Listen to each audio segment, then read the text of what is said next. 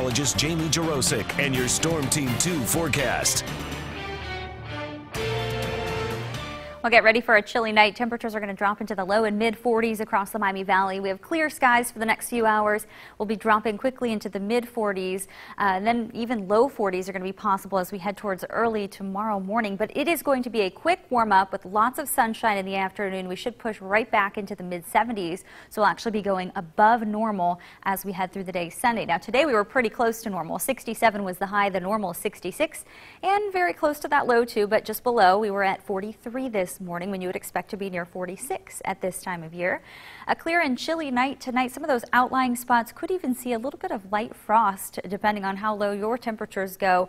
But we get sunny and even warmer tomorrow. A very low rain chance will arrive Monday late in the day and into Monday night, but it's just about a 10 to 20% chance at this point. Forecast lows, though, in Dayton, 43 degrees. We've actually lowered these a little bit, going with those current temperatures and how we're dropping pretty quickly already.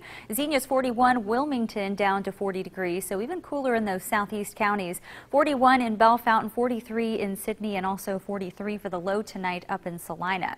Right now we're 47, so we've dropped off rather quickly with the clear skies and pretty light winds. We've got a southwest breeze just about 5 miles per hour. Dew points are very low, so it's allowing those temperatures to drop off. A pretty dry air mass here. You can see some spots even in the low 40s already up towards Bellefontaine, 41, 45 in Springfield, 46 in Xenia, but still 51 down towards Springboro.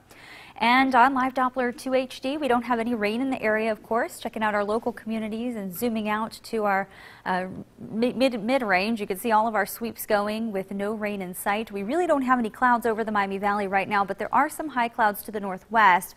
Those will continue to drop in, and at times we'll have some of them around, but they're going to be thin enough that it's really just going to be a mostly clear night.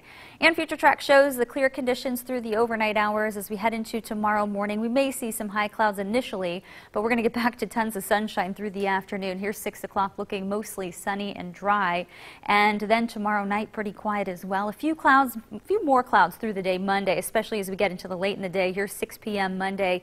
A lot of dry weather, but there is that slight chance we'll see a spotty shower as a weak front comes through. Tonight we're going to drop down to 43, mostly clear. It's going to be quite chilly with the winds going light, and then tomorrow afternoon we're going to be up to 75. Lots of sunshine, pleasantly warm, much warmer than today, and there will be a bit more of a breeze, southwest wind between 5 and 15 miles per hour. Your Storm Team 2 7-day forecast.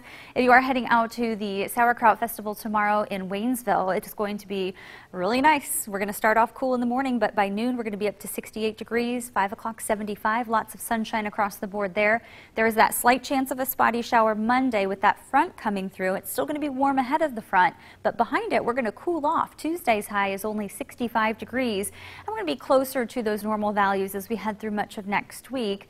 But take a look at the end of the week, what happens. Friday, that's another front coming through, which will drop temperatures again. So by Friday night, we could be in the upper 30s, and Saturday afternoon, the high will only be up into the upper 50s. So there is a cooler change a-coming to the area. Yeah, but definitely enjoy tomorrow because it seems like next weekend's not going to provide that. Yeah, but some people are wanting that fall weather, yeah. so you know it's coming.